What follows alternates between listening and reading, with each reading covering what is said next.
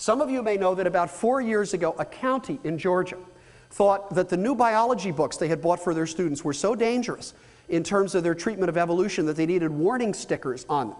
And I thought you might be interested. What textbook was so dangerous and so outrageous that it needed a warning sticker? So I figured I'd bring you a picture.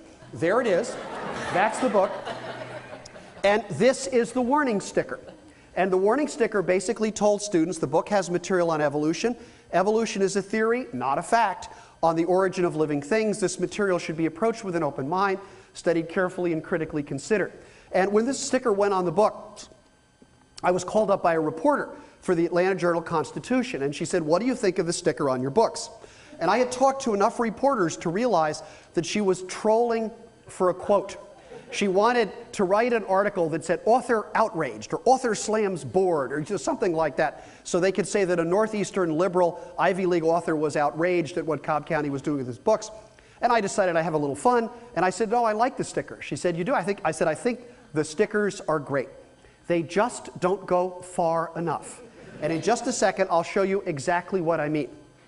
One of my former students, Colin Purrington, who's now at Swarthmore College, was so taken by this wonderful idea of warning stickers that Colin figured, why stop with biology books? We could go a little bit further than that. Here, for example, is one that we might use on an earth science book, pointing out that a lot of people think that the Earth couldn't possibly be 4 billion years old. You ought to be careful about that. And why stop with earth science? We could go on to geography. The Earth is round. And then finally, my favorite, because I've always been suspicious of physics. With all due respect to Dr. Krauss, who's in the audience tonight, you physicists have some very strange ideas. For example, a physics textbook has material on gravity. It's worth pointing out that gravity is a theory, not a fact, regarding a force that no one has ever seen. Think about that when you think about the approach of gravity. So let me get back to this case and to the sticker in particular. I said I like this sticker, and I do in a sense. It just doesn't go far enough. Now, what do I mean by that? Well, yes, the book does have material on evolution, but a biology book has material on a lot of topics. Why single out evolution?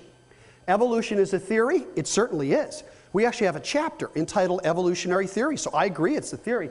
But when you say it's a theory, not a fact, it makes it sound like theories and facts are opposite things, as if we're really sure of facts and we're not so sure of theories. In fact, theory in science is a higher level of understanding than facts, because what theories do is they explain facts, they unite them.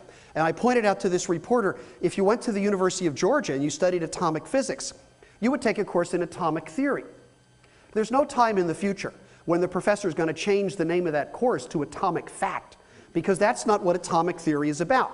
Atomic theory is a system of explanations that explains thousands, tens of thousands of facts about the nature of matter.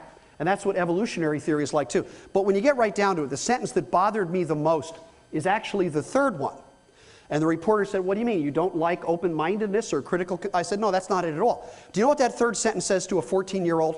That third sentence says, "We are certain of every single thing in this book except evolution." So apparently you don't need an open mind to study biochemistry. We don't have to critically consider ecology or cell biology or human physiology.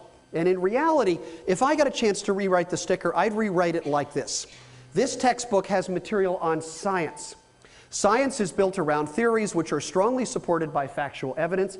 Everything in science should be approached with an open mind, studied carefully and critically considered. That's the appropriate emphasis, and that's the sticker that I'd like to see.